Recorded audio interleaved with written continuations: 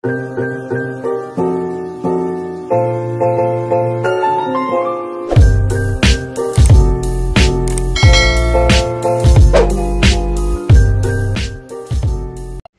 teman-teman semuanya, welcome back to my YouTube channel. Jadi di video kali ini seperti di judul aku bikin haul.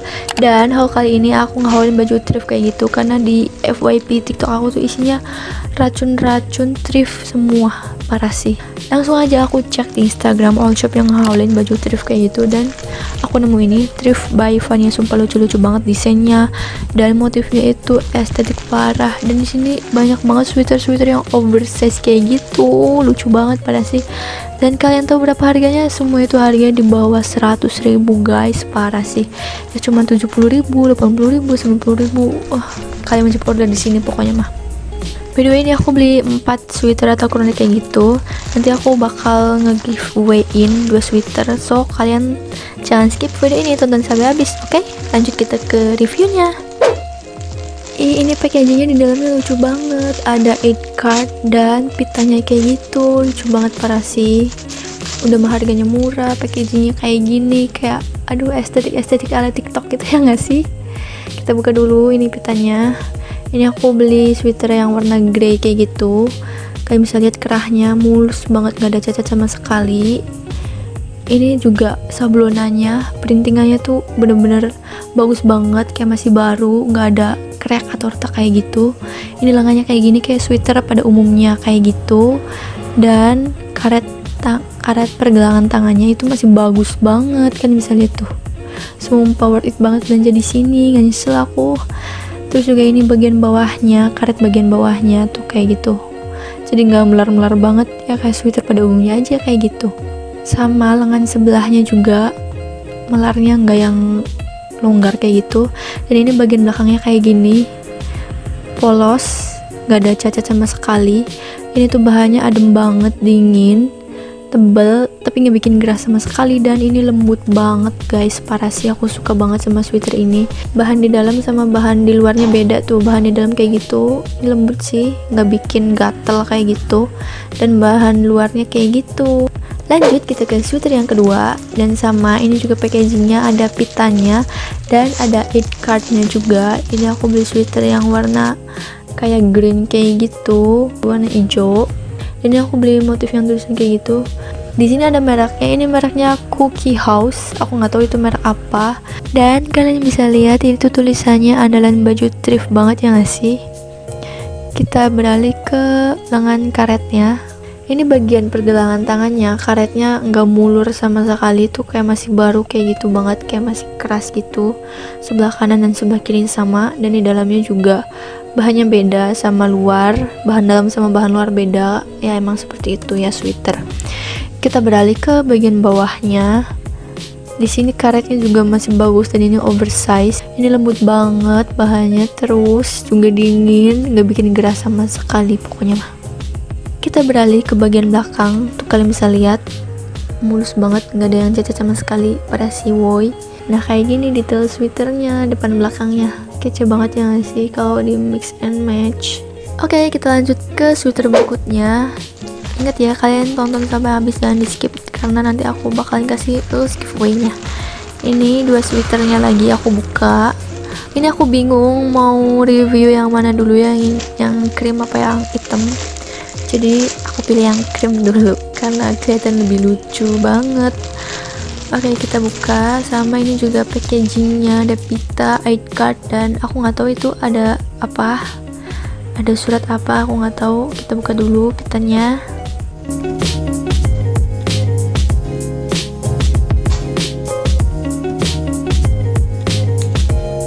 Ini aku buka dulu. Gak tahu ini surat atau apa, aku juga nggak tahu. Oh, ternyata ini thank you card guys. Ih parah sih, cubet, lucu banget. Ada thank you cardnya. Dan ini aku beli sweater rabbit kayak gitu, kayak zaman dulu banget motifnya.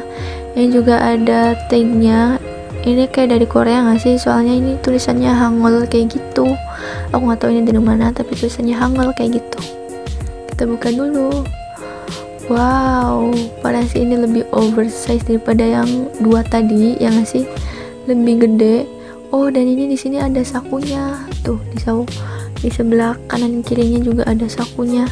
Dan itu sakunya tuh nggak nempel sampai tembus ke kanan, itu cuman di pinggir-pinggirnya doang kayak saku jaket. Tuh, kalian bisa lihat samping kanan kirinya tuh sweaternya nggak nyambung kayak gitu. Dan ini bagian bawahnya karetnya kayak gini, nggak yang melar banget sama kayak sweater sebelumnya, masih bagus banget. Ini bagian lengannya kayak gini. Dan ini karet pergelangan tangannya juga masih bagus banget. Bagian dalamnya juga beda bahannya, seperti sweater yang satunya. Menurut aku ini bahannya lebih tebal dari bahan kedua sweater yang tadi. Dan ini bahannya dingin, lembut banget, gak bikin gerah sama sekali, dan gak bikin gatel. Ini lehernya lebih lebar daripada dua sweater sebelumnya. Kalian bisa lihat tuh, bagian lehernya lebar banget ya sih. Dan bagian dalamnya kayak gitu. Ini halus banget sumpah sih, jadi gak bikin gatel sama sekali. Kita beralih ke bagian lengan.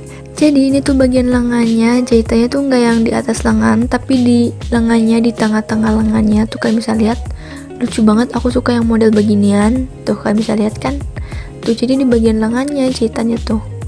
Dan ini juga karetnya masih bagus banget. Kalian bisa lihat. Ini detail sablonannya masih bagus menurut aku, nggak ada yang crack sama sekali. Kita lihat bagian belakangnya. Ini polos aja sama kayak sweater sebelumnya dan nggak ada yang cacat sama sekali. Oke, next kita beralih ke sweater yang terakhir. Nah, ini aku beli yang warna gelapnya, yang warna hitam.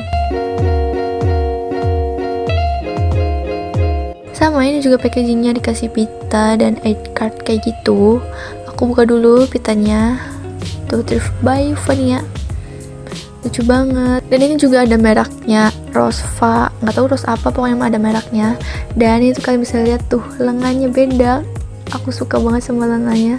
Ini juga karetnya masih bagus kayak sweater sebelumnya. Karetnya nggak ada yang melar banget kayak gitu. Ini tuh bahan lengannya itu bahan flanel kayak kemeja kayak gitu. Dan ini tuh bahannya dingin banget, sumpah lucu banget perpaduan warnanya, black, navy, dan merah. Ini dingin banget bahannya dan halus banget. Dan ini bagian kerahnya kayak gini, sama kayak sweater sebelumnya. Di dalamnya lembut, gak bikin gatel sama sekali. Ini bagian sablonannya rapih banget, parah sih, gak ada yang crack sama sekali, gak ada yang pecah-pecah kayak gitu. Dan ini sablonannya ala thrift banget, ala baju thrift gitu ya sih. Kalau kayak gini estetik banget, parah sih.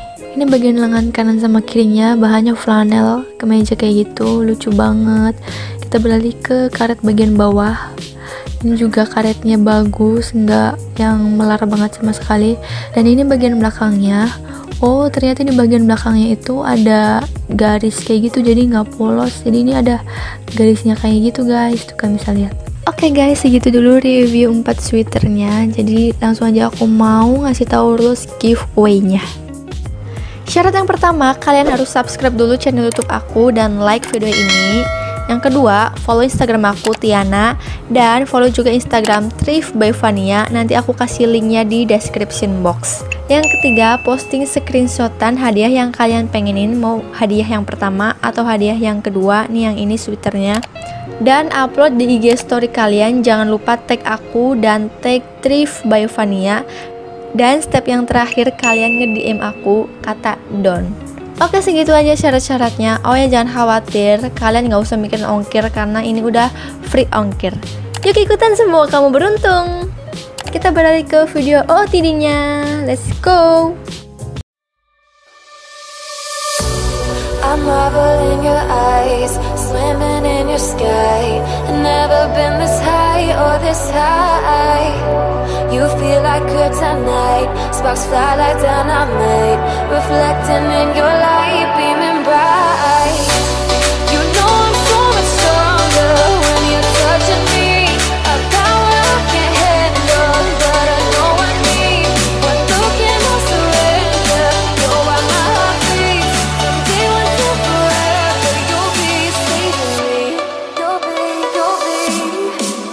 saving me.